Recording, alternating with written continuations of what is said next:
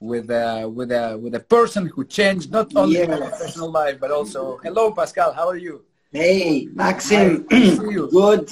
Nice to good see you. morning here. It's good morning, but I know for you it is. It is plus evening. what? Plus 10? I think so. We are 7 o'clock right now. Yeah, that's it. Plus 10. That is good amazing. to see you again. It's been a long time. Yeah, for sure. I'm really. I told to my followers that I'm really nervous and excited because it is not always possible to talk to a real life legend, to my mentor. I consider you my mentor because actually you have changed my professional life. And you know, this is actually the Bible that I have always in my working place, in my home, everywhere. So this is the book that I refer like a #1 in dentistry, in veneers, adhesives, restorations, and whatever. I want you to sign me. Can you sign online the book? But I don't have your signature. Voila. This is a historical moment.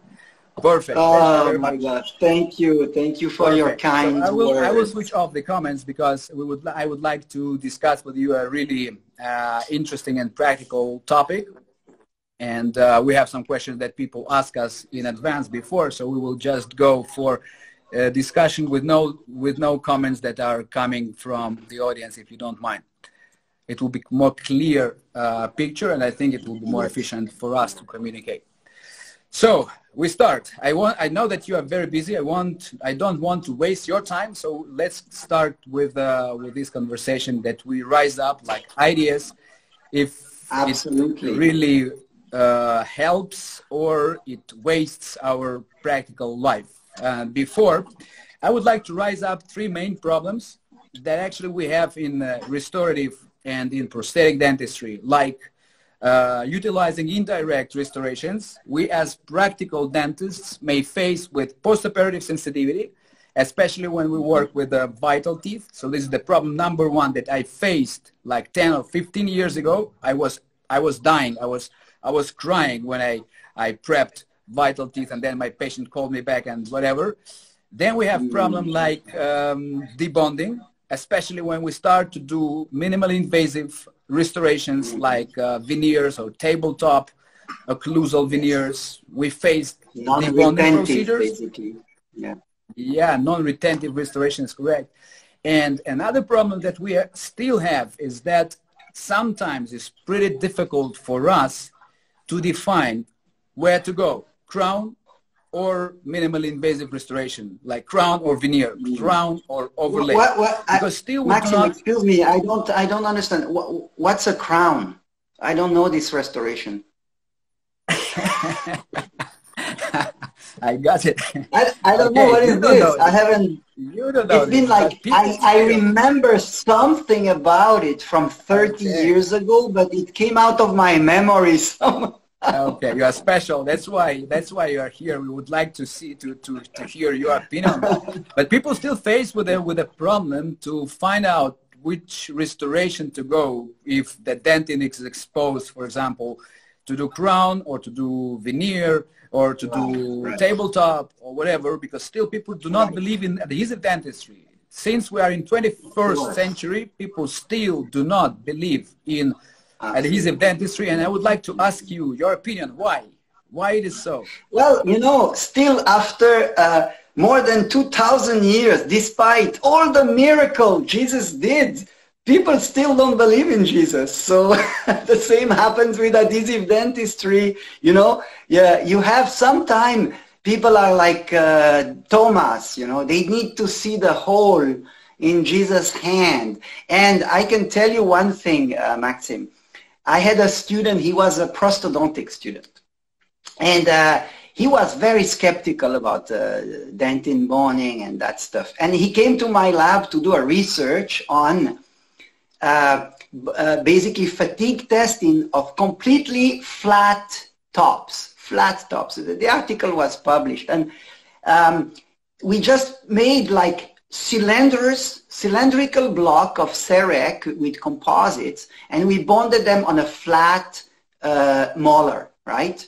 With a little bit of peripheral enamel and dentin inside. And We fatigued those and they wouldn't break. The onlay was 5 millimeter thick, right? Amazing. Bonded either with dual cure or with real composite. But they wouldn't break, and you could see the tooth bend. And we went to loads that were, you know, like 250 kilograms of load on one tooth to break that bond. And when he saw that, he was like, wow, yeah, I can see it now. And it's a little bit the same, you know, you can come up with those huge numbers. People will still not believe. And the most common comment I see is people saying, yeah, but dentin bond degrades over time. And that's true. Dentin bond doesn't stay at its top. It decreases, right? So you want to start with the highest number possible, so that the decrease will, after maybe, I don't know, 5-10 years, still be within an acceptable value, right? That's why you need to strive for the highest number.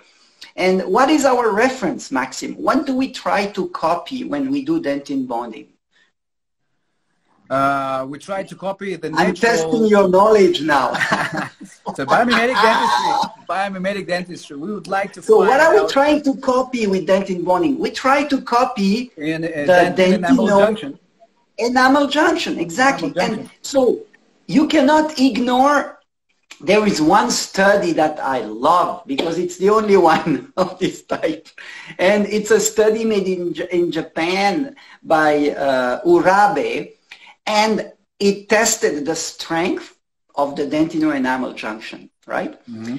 And it's the only one. It's unbelievable. And they tested bovine teeth and human teeth. And with the same test we used to test dentin bonding agent, right? It's called the microtensile bond test. It's quite recognized. You can do better than that, but it's a test that's pretty much standard. Guess what number they got? The connection between enamel dentin. The unit is megami. Yeah, megapascal. Yeah. I don't know. Tell me. Okay, they got numbers for the bovine teeth was 47 megapascal, and for the human teeth it was around 50-51 megapascal. Okay? So the strength of the junction is 55 megapascals. Okay, I will write 50-51. That's what they got. Notes. I'm doing yeah, that's the study by Urabe. Okay.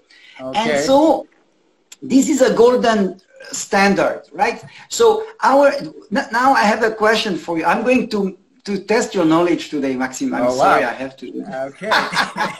Now I'm much You were not expecting that. No. We have a big audience. No. Okay. Yeah, no. They see my examination. Wow. Okay. No, I'm teasing you. Don't worry. I'm ready. The thing is, with numbers, those numbers are important because, so with we know that the dentino-enamel junction strength is the same. I mean, we don't know, but we can assume, right, that this bond between enamel and dentin, it is pretty permanent. Okay. Now, our adhesives are not permanent. That's the difference. Okay, so the difference is that this 50 megapascal will be there the whole life. That's what I believe. I don't think the dentino-enamel junction weakens. It may be because we don't have any data to disprove that. But let's say our adhesives, for sure, the bond strength decreases. So we have to go higher than that number. You understand my point? For sure. So with dentin adhesives, 50 is not enough. You want to go maybe to 60, 70, and that's what we got when we do our test. Okay, and so that after 10 years, maybe you still have 40 left. And that's good. 40 is amazing. That's a good point. Amazing. I love it. That's my message to the non-believers. Now, let me tell you one thing. I agree with the non-believers. And you know why? Because most adhesives on the market don't work. And there's too many products. You know, there is hundreds of adhesives. A few years ago, it was 100. Like, I don't know, maybe 5 years ago, 10 years ago, it was 100. Now, I just heard the other day a lecture by Dr. Duarte, and he said there is more than 300 adhesives. Imagine that, how many. People are confused, actually, really confused. The confusion. So when people say, I don't believe, I agree with them, because likely they have a bad adhesive, very likely. And so we can talk about that later, because there is adhesive and adhesive and adhesive. And we have 4 families, as you know. We have 4 families of dentin bonding agents. And the fact is only 2 of them work more or less, and some of them work really good. And so it's really like a selection. There's a natural selection of adhesives. The fact is most people don't use the good adhesives, because the good adhesives are old adhesives. Okay, can you say which one is good or which one is bad in your opinion, please? Because people well, want this information. If you look, okay. Yeah, I'm not going to use my opinion. They want to have something to work and to have results. Absolutely. I totally understand. I'm not going to hide anything from you, Maxim, today. That's not my goal. Your choice, by the way. I have the same.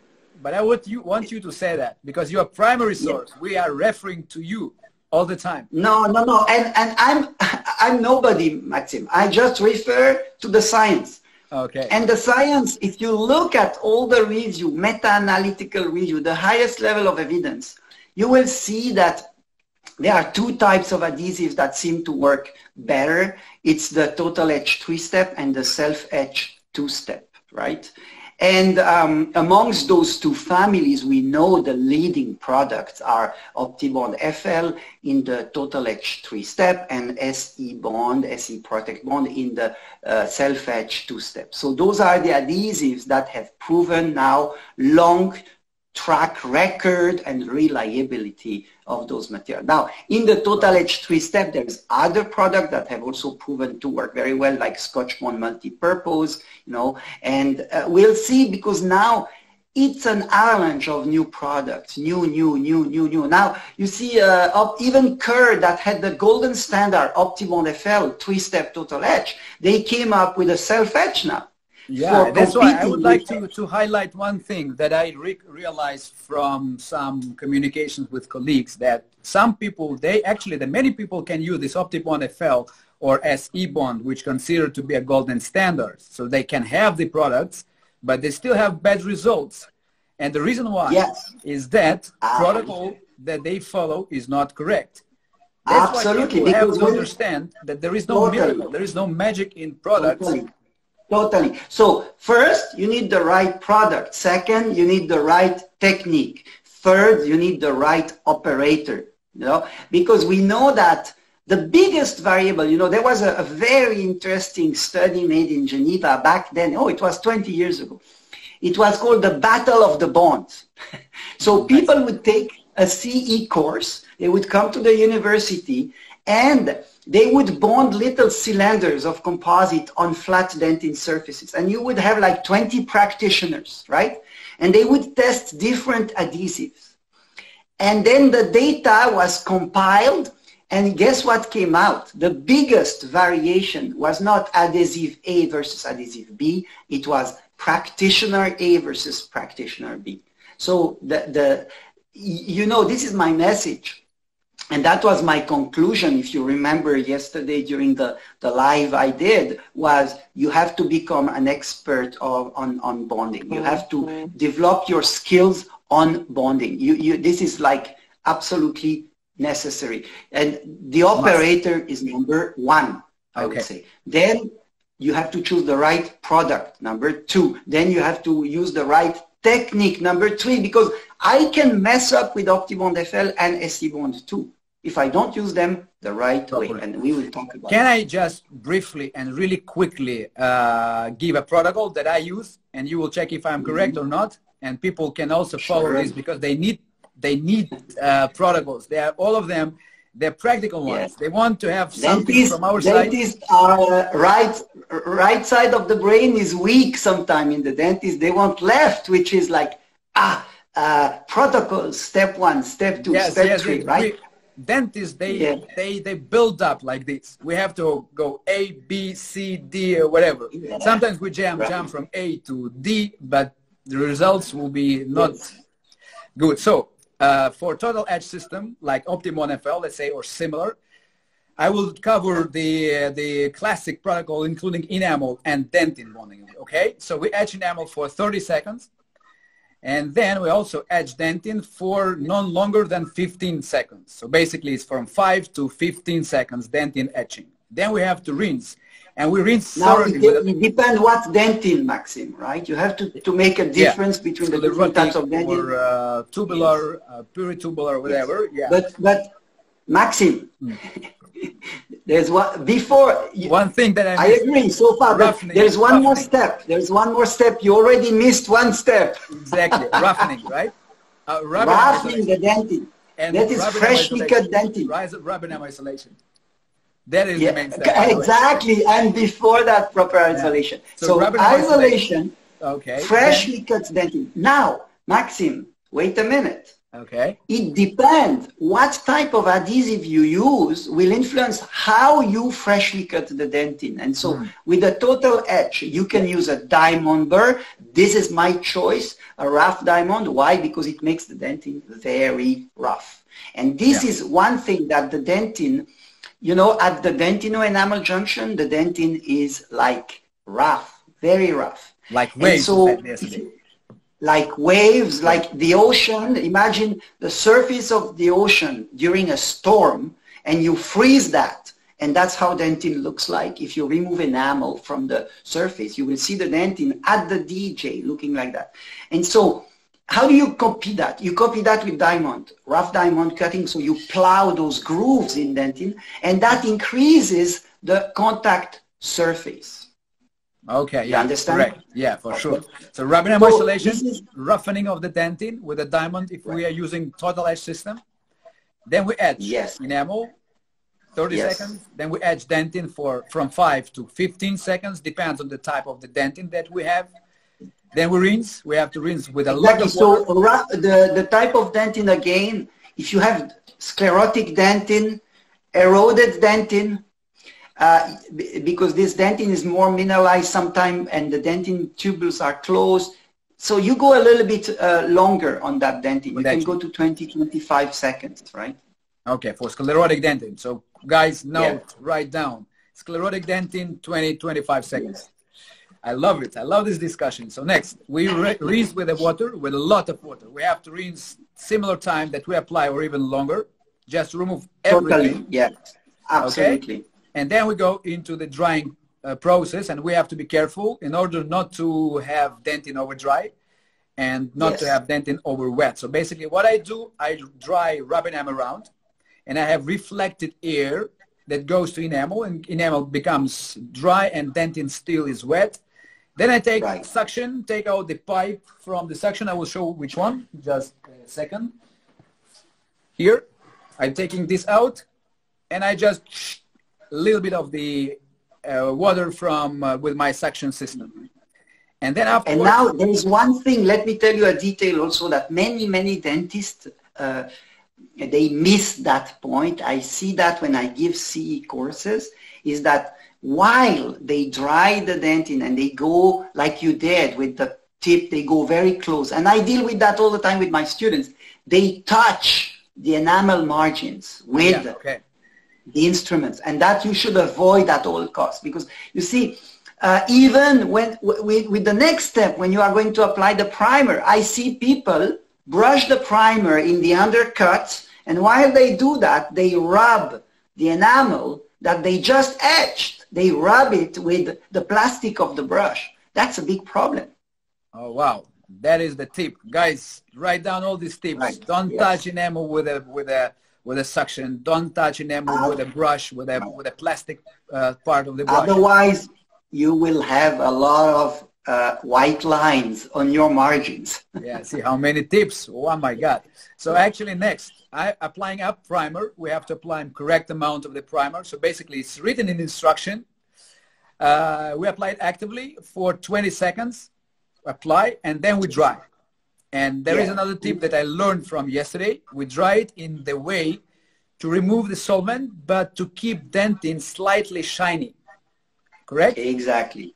Exactly. So the idea is that I try when I dry the dentin, like I think you said that before when you were drying the tooth, to apply a laminar flux of air. So you go, let's say, from lingual with the suction, from buccal with the air, parallel to the occlusal surface. So in that way, what happens? The air really dries the enamel very well because it's at the surface, and the dentin stays a little bit moist, right? And then you look at the dentin, and the dentin should look shiny, but no movement of fluids. And you could, if it's dry correctly, you should be able to see the roughness that you created with the burr, but it's still shiny.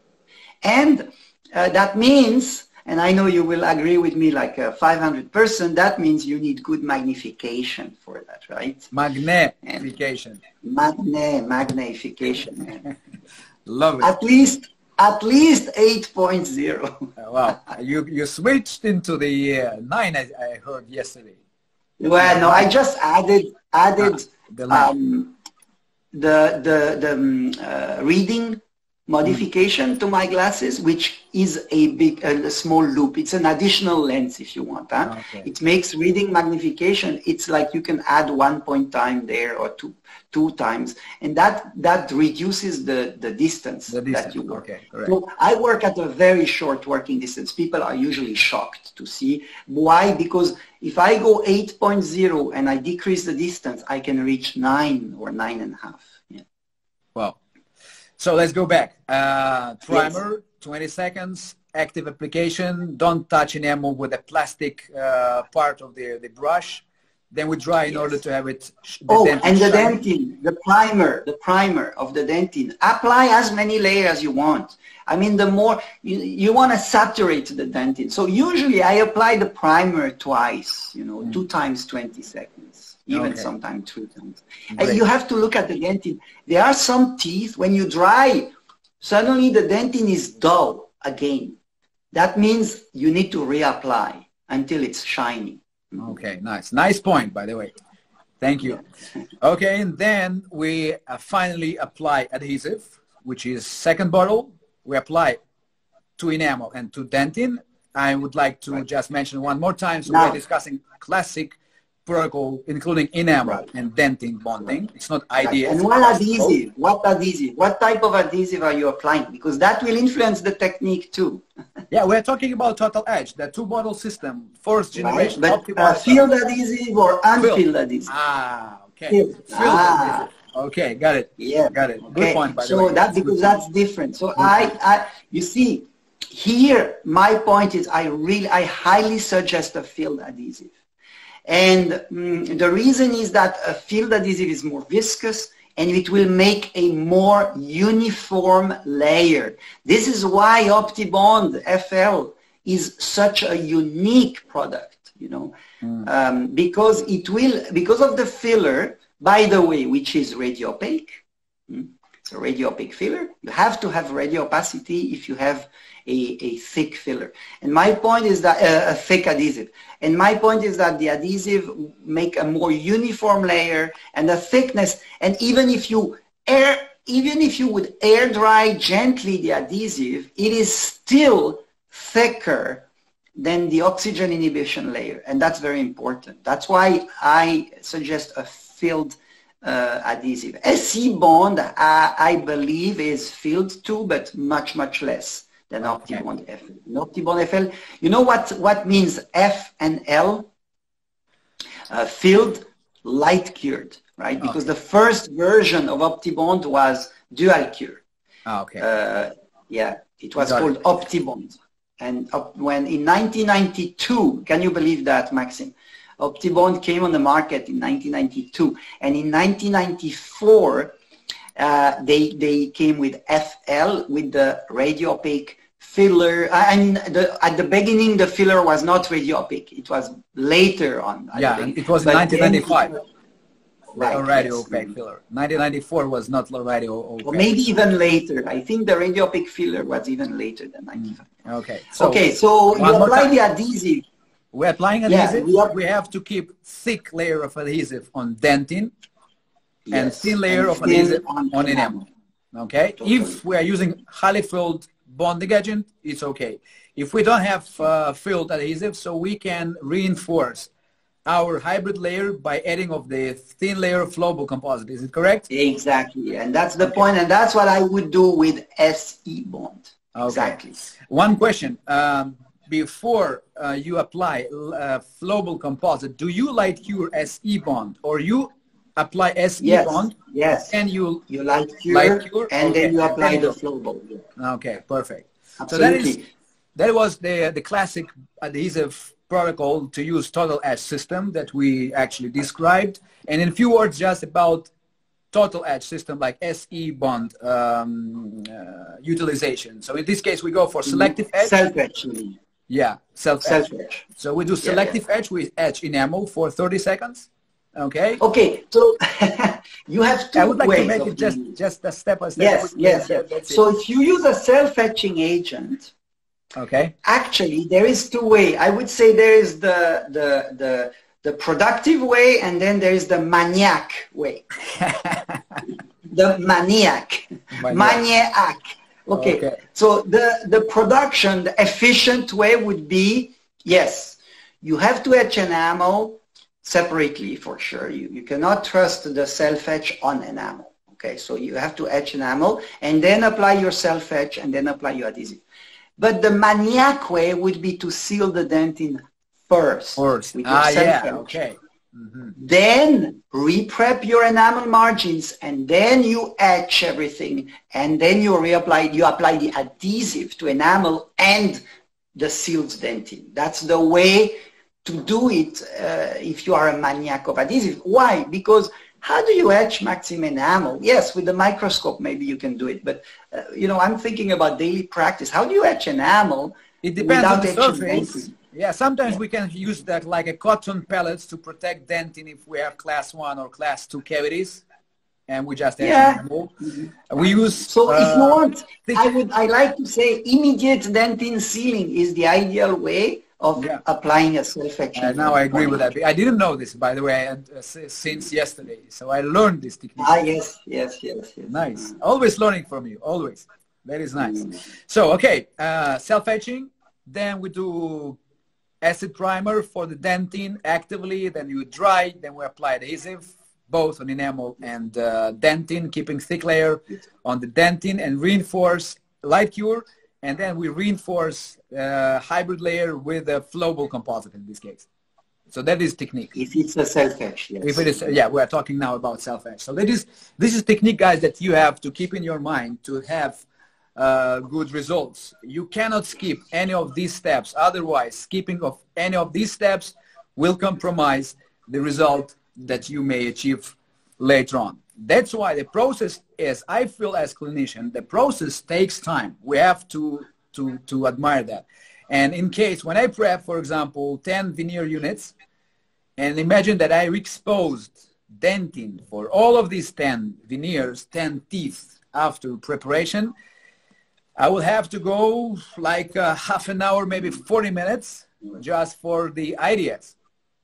And we need to explain to people why we have to invest this time, what we will get out of this investment, what kind of benefits we will get out of the IDS implementations, because there are still a lot of questions and a lot of arguments regarding the IDS. For people, some people, they say we don't use IDS and because it takes time.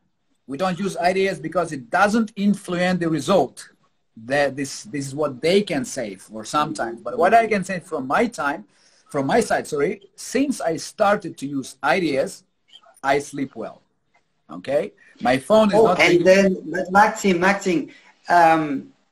what happens if you have postoperative sensitivity under a veneer? That can be a huge problem. I have seen it. Exactly. I've seen, veneer cases that were sent to me because they had sensitivity, and when I read the protocol, they didn't use IDS. I saw onlays that had sensitivities. The IDS was not done, and so now the consequences, you can pay that. It's very expensive. So this, let's say on an onlay preparation, you are going to spend maybe 3 minutes doing IDS, and then you have. it's a huge, it's for 3 minutes, it's like the best investment you have. Otherwise, you have to redo restoration, huh? Redoing the restoration is much more expensive. Not to talk about the pain and the time the patient has to come back to the chair, and not to talk about sensitivity during the provisional stages, all the other things. I mean, honestly, the time factor to me, it's a very weak argument. Yeah. Same here. I'm a slow dentist. I can play with adhesive for a long time. So basically, what is the main benefit that I got from the IDS since I started to use it is that the post-operative cases that now I have is almost zero. I have few. Exactly. Sometimes I have some. Maxim, not only that, but I had a dentist come to me. He took my course like you did in Geneva, but it was in San Francisco. And then he sent me a message. He said, it's unbelievable. My rate of endodontics has dropped completely. So it's, you know, and I've seen that, you know, it's very sad when you lose a pulp because you messed up the bond. That's a disaster. You open the circle of death of a tooth because of a bad bonding. That's really, really sad. And so what you just said, you know, you have to imagine, Maxim, in many offices, a permanent postoperative sensitivity means endo. And that's it. Unfortunately, so, yeah. So it's the same statistics here in Ukraine. The same. And so really, exactly as you said, when we were, you said that at the beginning, when we started doing indirect restorations, we were scared to death about postoperative sensitivity. We were like making a prayer every time we bond a restoration. And that prompted, you know Didier very well, right? Guess what? My very first scientific article I published was about this problem. And it was in the early 90s. And what we did, we bonded onlays on teeth. We cut them and we look at the bond and we were shocked. The hybrid layer would separate from the composite. We would see gaps. And in those gaps, we know in the reality there is fluid, and when the patient bites, it's pumping the fluid, you know, the hydrodynamic theory. And that's great. So now we looked at those gaps, we were shocked. And I don't know, I think we may have been the first one to publish that. I have to send you this article. It was in Quintessence International back in 1992, I think. And so that's when we discovered immediate dentin sealing, and we did the same experiments, no gaps. And Maxim, the literature is huge about that. Not only our articles, is researchers from all around the world have proven now that this there are many independent resources nowadays. This gap is the result of the adhesive not being polymerized. So you have to polymerize the adhesive before placing the restoration. And that's the essence of immediate dentin sealing. If you place the adhesive and you have a preparation that is very irregular, you cannot prevent the adhesive to be thick in concavities and thin in convexities. And in the concavities, that thickness might exceed the dye spacer. And that's why the restoration will not see it unless you place the adhesive before taking your impression. And that is the fundamentals of immediate dentin sealing. Yeah. And so, you know, you don't need a lot of research. You don't need to be Einstein or a Nobel Prize to understand that. This is just common sense. Correct, exactly. No evidence needed. It's like if you are on an airplane and you have a parachute and the plane crashes, do you have more chance to survive with the parachute or without the parachute? Maxim, right? Okay, do you need a study to prove that? No, actually, no. Okay, so let's go back. Clinical benefits that we as a practitioners can feel less postoperative sensitivity since we start to use IDS in proper way. This is highlight the proper way. then Totally. there is no way to have dentin contaminated with bacteria, because the provisional restoration that we use, they are not perfect, they are not hermetic. So there is always the risk to have the contamination. So that is the another Maxim, clinical proof. One more thing, the seal. Imagine when you do a pulp exposure, of course should not happen, but let's say accidental exposure of a pulp, you seal the exposure, whatever you want. I don't care, calcium hydroxide, MTA, that's not the point. The point is no bacteria. And so how do you obtain that? Immediate dentin sealing. That's the answer. So immediate dentin sealing after pulp exposure is absolutely fundamental. Why? Because if you restore, you don't want to restore that tooth definitively immediately. Why? Because the shrinkage of the composite is going to pull on your adhesive. You might have a gap. You want to do IDS and place a totally non-shrinking material on top and let the tooth heal. That's the best. It's IDS. Another thing, same with endodontically treated teeth. IDS, you know, I said that yesterday. I consider endodontically treated teeth as the same as a pulp exposure. The canal must be sealed 100%. So, and there is a new thing. You can seal the dentin before you do endo. It's actually even better, because then you prevent the dentin to be contaminated by all the products that you use during endo. And then you complete that sealing after you finish endo. You do dual, you do double IDS when you do endo. And that's been published, by the way, by someone. There's an article about pre-endodontic sealing. Nice. So it's pre-endodontic dentin sealing, okay? Perfect. So let me explain now clinical ways, clinical steps for audience about IDS, okay, when we do preparations. Just briefly to give, to get the close circle for them to take this information away. So when we prep, for example, inlays or overlays or crown lays, whatever, we have some cavities. In this case, after we finished our preparation, we do IDS, which means bonding protocol in dentin, including rubber enamel isolation, roughening of the dentin, and all the steps that we have already discussed. Okay, we cover dentin exposed with a little bit of portion of enamel in the periphery with adhesive, and then undercuts that we have out of caries excavation can be filled with flowable composite or bulk fill composite or packable composite. So basically we're doing this thing that is called CDO, Cavity Design Optimization, by Didier Dici. By the way, he will be here during live. And what I call, and I like also the terminology of Dr. David Allman, which is the biobase. Biobase. Okay, so we do this biobase. So, and one thing more, Maxim, is it's not only filling undercuts, it could be also making a small dentin build-up so that your restoration is not so thick. Exactly. And that you can easily polymerize the luting agent through the restoration. Yes. Perfect. That's why I'm not doing endo crowns, because I want to work with my light durable material. So I do build-up, decreasing the thickness of material, I mean ceramic or indirect composite. You know, there is one situation where I would suggest the endo crown is when you have very little occlusal clearance.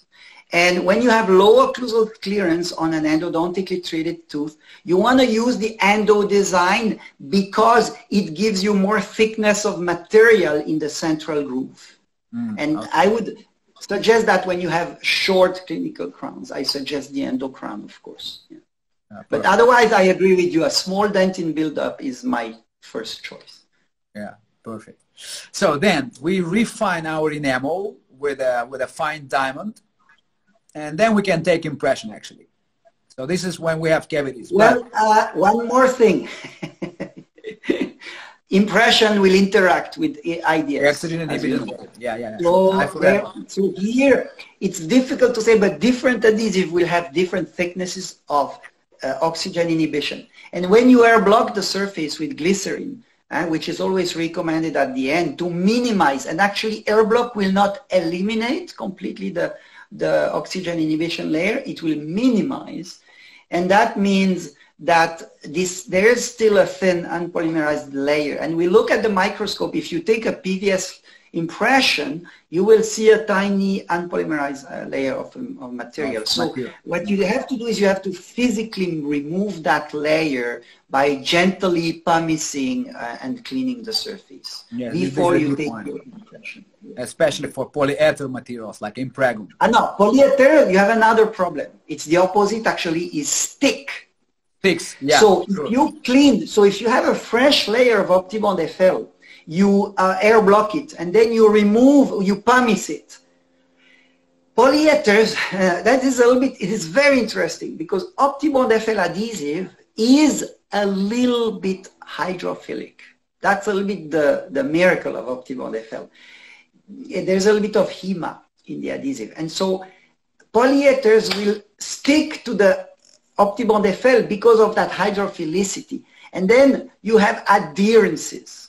And you know, Maxim, what's the only way to avoid 100% of those adherences is to cover with flowable composite. Okay. So, because flowable composite will not generate adherences with polyethers. So, it's the only indication if you want to have a flowable layer which would not be for design optimization, would be if you use a polyether material. Nice, thanks. Can we remove this oxygen inhibited layer with alcohol, wiping out this with alcohol? Yeah, I would tend to say yes. But to be honest with you, I don't think we have any data about that.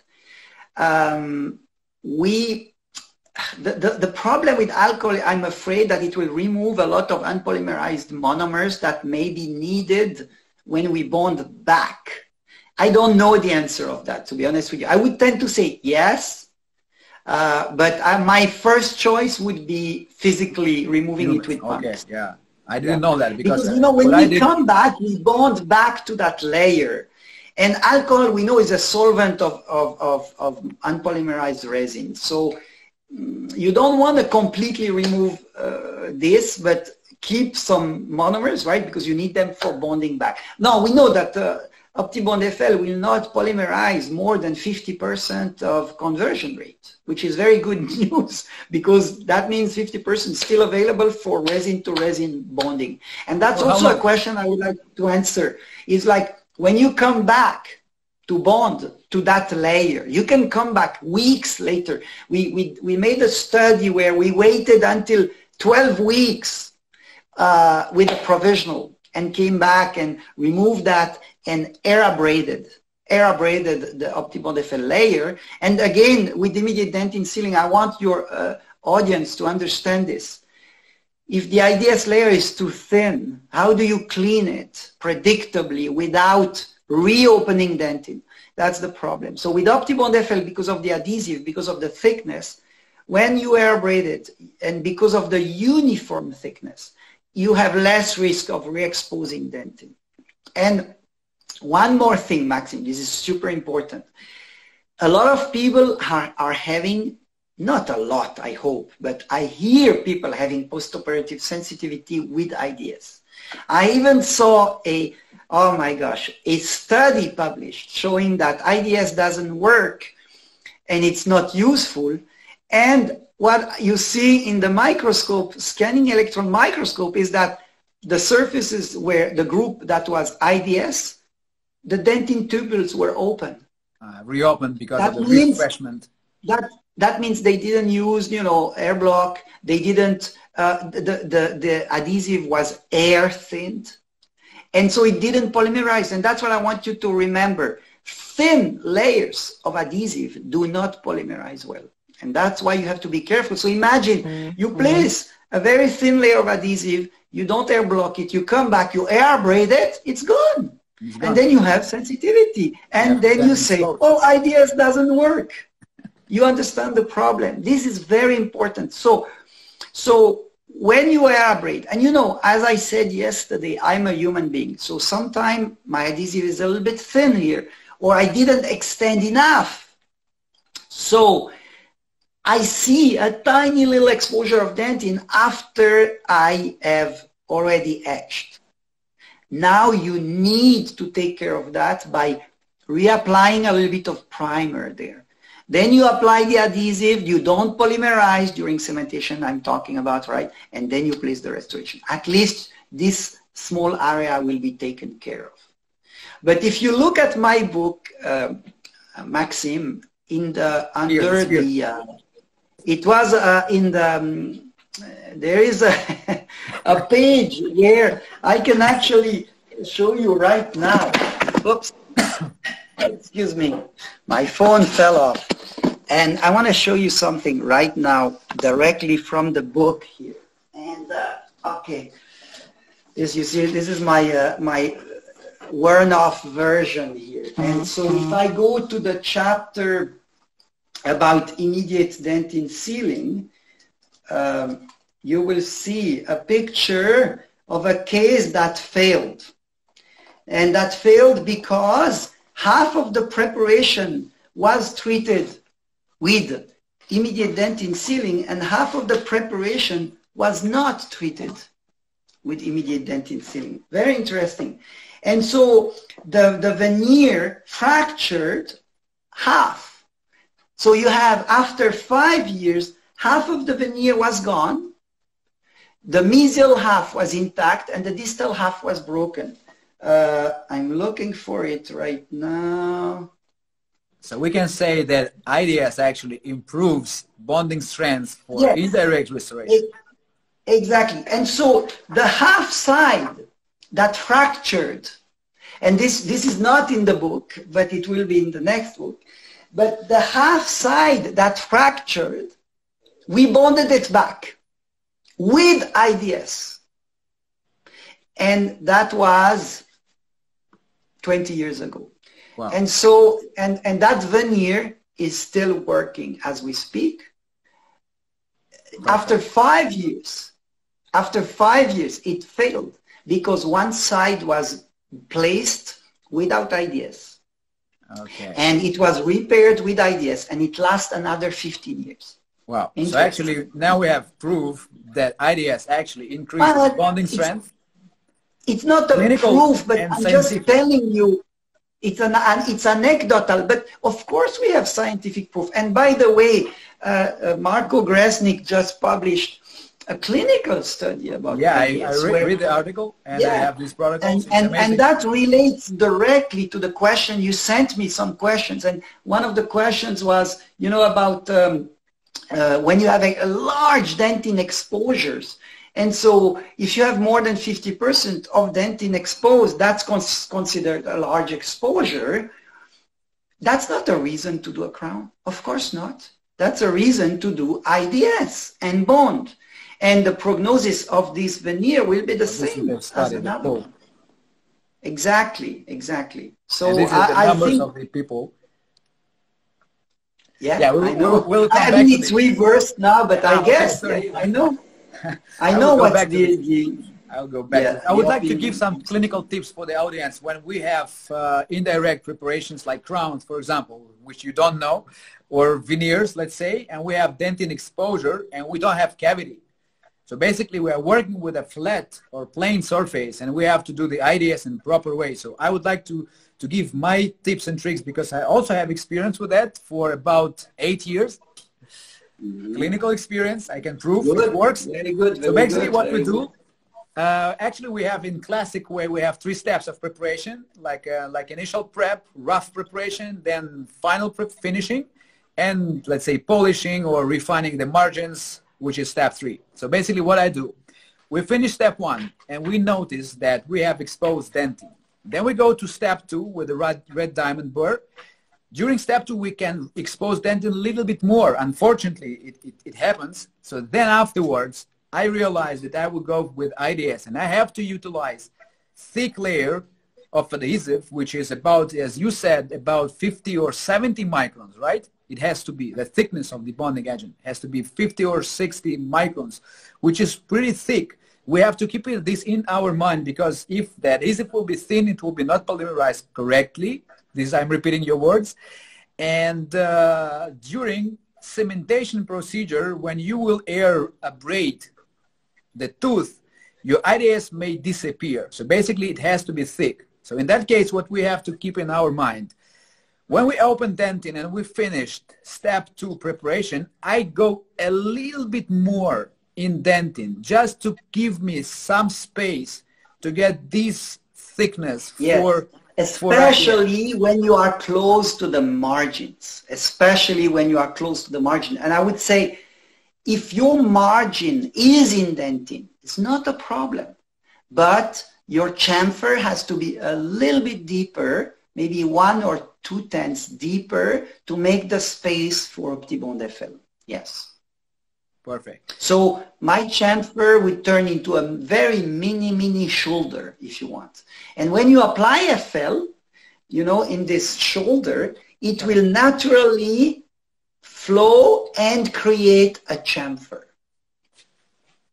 Yeah, for sure. So basically, when we have margins in enamel, so in this case, after step 2, we give ourselves a little bit more space for the IDS. We light cure it, we put air block, we light cure again, and then I use disc or rubber just to refine my enamel, and then I take my diamond burr red, low speed, just to refine my margin in enamel, to keep it free from adhesive. That is important.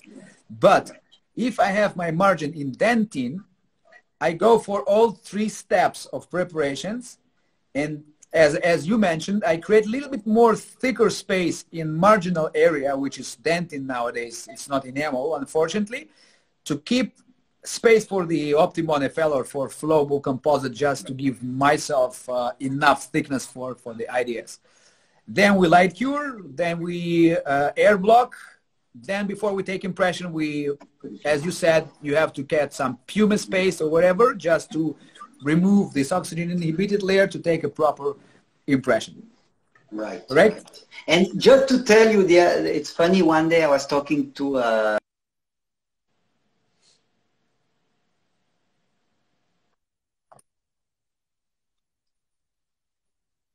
I treated back when I was still in Switzerland, you know, more than 15 years ago. I think I treated that patient like 7 or 18 years ago. And it was a case of severe erosion. But Maxim, very, like when we prepped and we had like, you know, some teeth, it was 80, 90% of dentin exposed. And Michel, of course, did the feldspathic, not Emax, because this is another thing I see people, of course, we can also make this very important conclusion. The more you bond, the less you need strong materials. And feldspathic is good when it's even bonded to dentin, when the dentin bond is correct. And so this case was made with Creation porcelain 17 years ago, and guess what? Dentin margins. Those teeth, many of the people in your survey would have done a crown instead, right? Yeah, sure. That is the problem number 3 that I raised up. People still don't know which way to go, to do crown or to do veneer or minimally invasive restorations, because they don't have correct protocol and they don't believe in adhesive dentistry. This is the thing. Right. But once they will have results, they will get confidence, and then we'll switch into the minimal invasive approach in restorative dentistry, for sure. Really. So let us do summary. We have to, sorry? Yeah, I really hope that you guys who are listening, all that we discussed today will help you get a better experience with IDS. And of course, the devil is in the detail. So it's like you have to consider all these elements we discussed. I think we really covered it all. Otherwise, there's lots of articles. There's a huge amount of literature about IDS, most of which, thanks God, is positive. And if there are still some few articles that say, well, it doesn't make a difference, look carefully how they did it. And you will discover that some of those articles, they didn't respect the principles that we talked about today. Yeah. Okay, so let me do some summary. So IDS clinically gives you way less postoperative sensitivity, gives you better bonding strength for indirect restoration, which is proved clinically, and it can give you possibility to go for less invasive types of restorations, which means you prep less and you benefit out of the biological environment that you protect. So that is proved. Yes, it takes time. We have to admire that we have to spend our time for the ideas, but again, it is not spending of our time, it is investment, as you said. And you know what, Maxim?